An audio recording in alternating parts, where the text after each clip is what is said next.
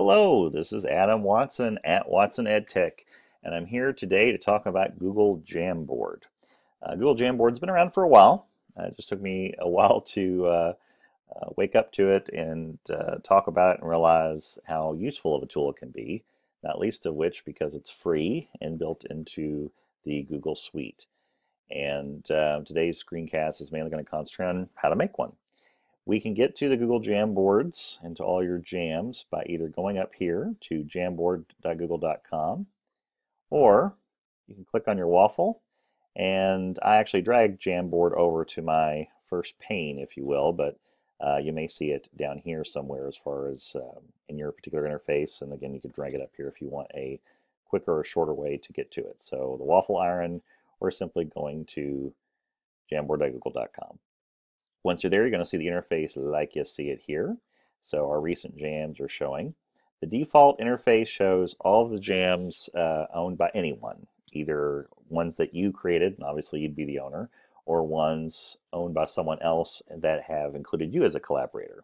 We can also change the interface to just the ones owned by me, or the other side, not owned by me. But here's a recent jam we're going to come back to near the end of our screencast.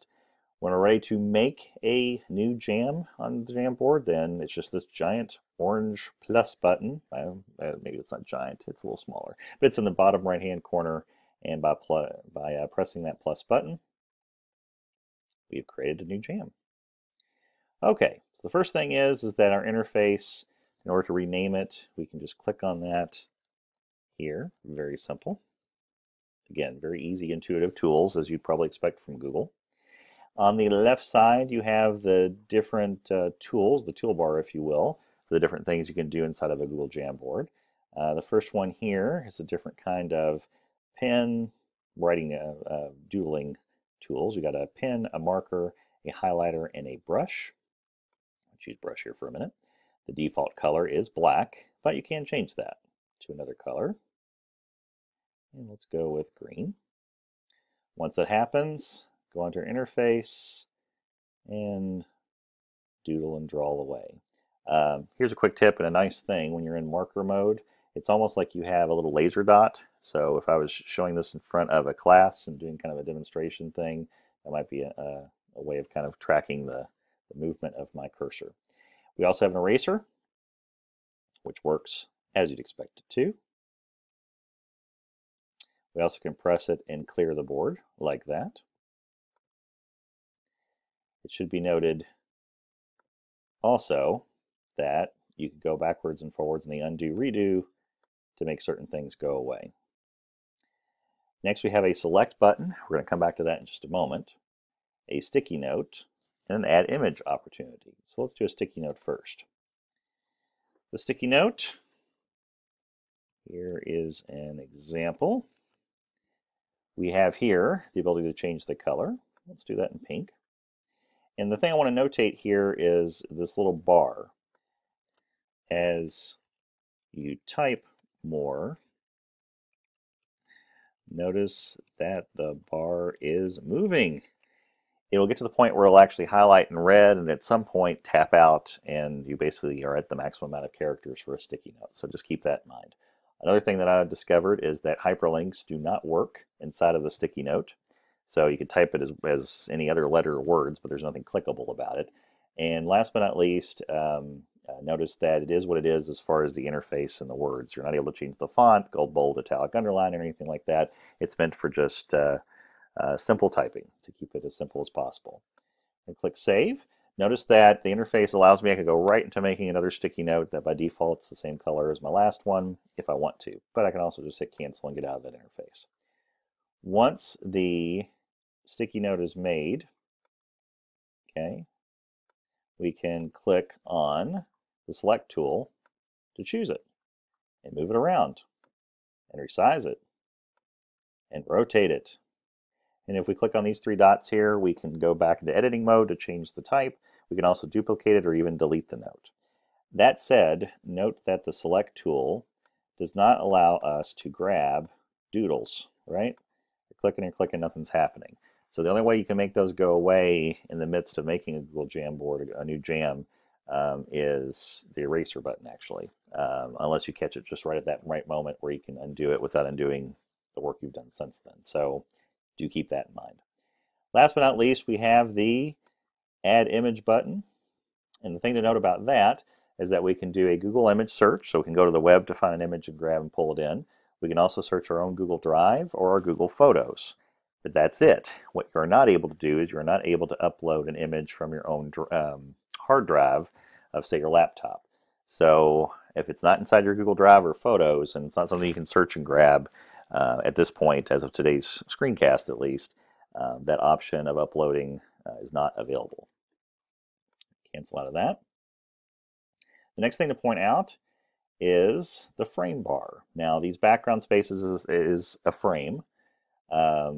Keep in mind that if you, for a reason, want to create a new space, a new frame, it's as simple as clicking this button here.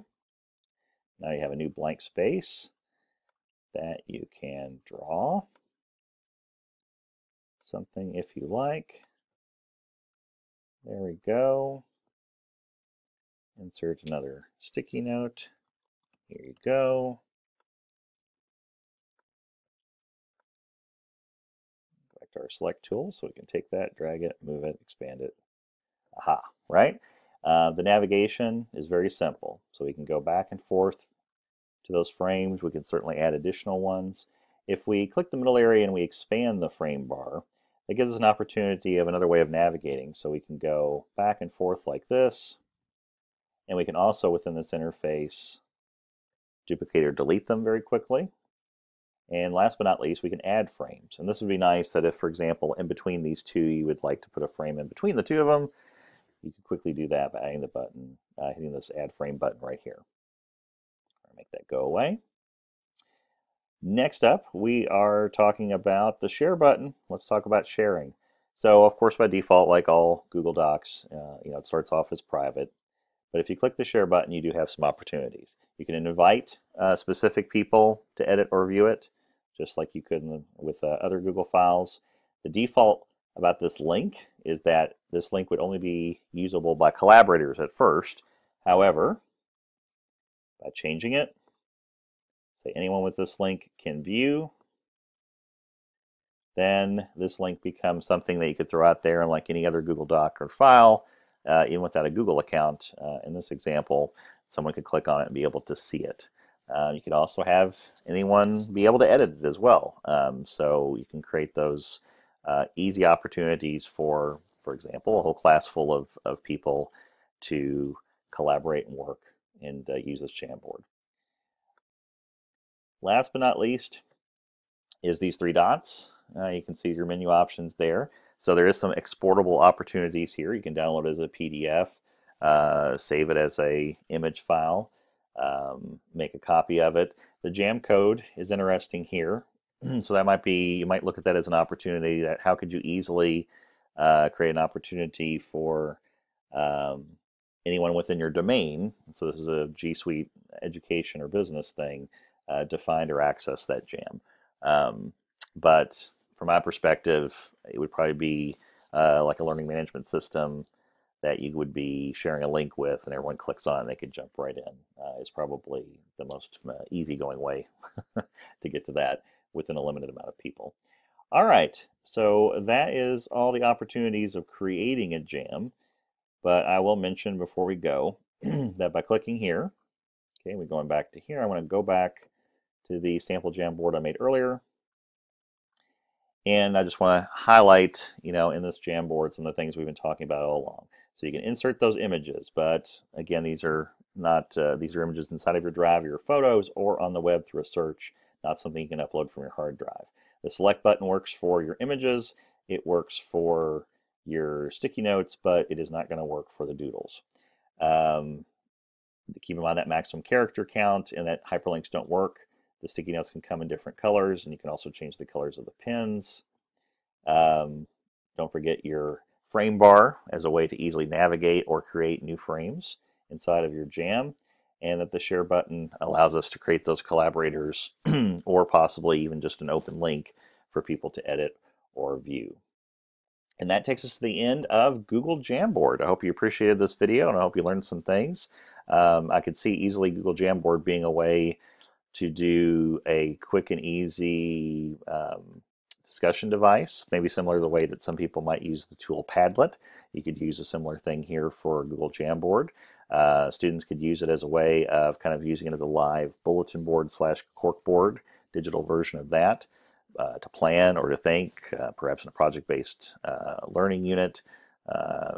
Throw some ideas up there, brainstorm, all those different things I could easily see as useful utilizations of this tool. So I hope you try out Google Jamboard, and thank you very much for listening.